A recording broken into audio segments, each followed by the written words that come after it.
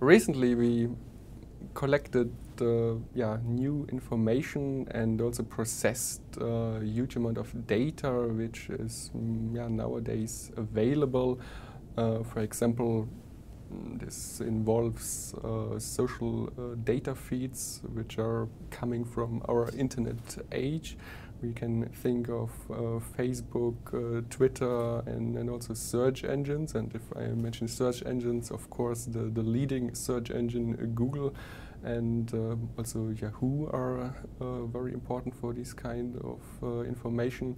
And these feeds tell us something about the question how often people are accessing information. The first study we did in the end of last year asked the question if there is a link between how often people are accessing information, so for example how often they are Googling company names, for example, and stock market fluctuations. Well, is there a link? And we collected huge amounts of this information, and our analysis, the result of our analysis is that there is, of course, obviously a link. A very trivial link is the transaction volume. So if we talk about the weekly transaction volume in stock markets, there's a clear link to the number of searches carried out using the search engine Google. This was our first study, which was published in the end of last year.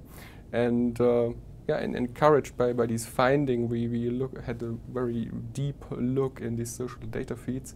And quite recently, we found that there's also a link between the price changes and the behavior of our internet society. So what people are accessing, and not only company names in this case. We analyzed a very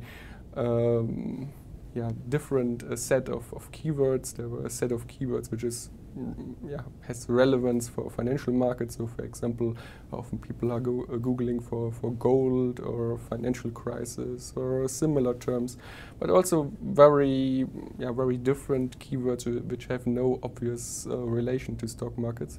And we clearly find that there's a correlation between these frequencies, or to be very precise, between the changes in frequency and the stock market price changes. And so based on this finding, we constructed, we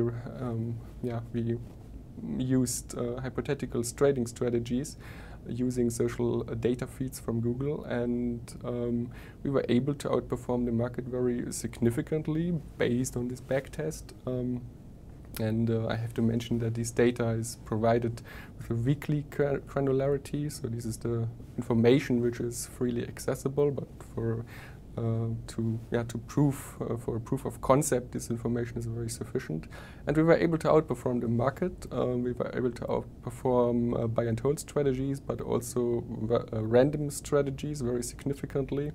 And so a typical outperformance was 4 standard deviations of random strategies, which means it's something like a 400% return over the period from 2004 until 2011, which is very dramatically, and shows that information gathered by the internet or the leading institutions in the internet are very helpful in order to in some way get an understanding of the people and what they are acting, or in which way they are going to act in the future, also in terms of trading decisions.